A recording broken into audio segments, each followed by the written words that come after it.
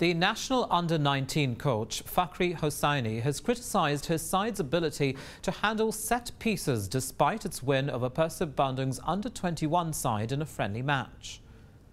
Fakhri has applauded the team's progress in gameplay, especially in their transitions from defence to offence. However, he says they still have difficulty handling set pieces. The coach says he intends to fix that before the team competes in the Under-19 AFF Youth Championships in August.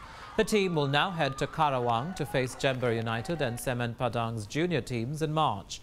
The Under-19 team will compete in the AFF Cup in Sidoarjo, East Java in August and will be in Group B with Australia, Singapore, the Philippines, Cambodia and Myanmar.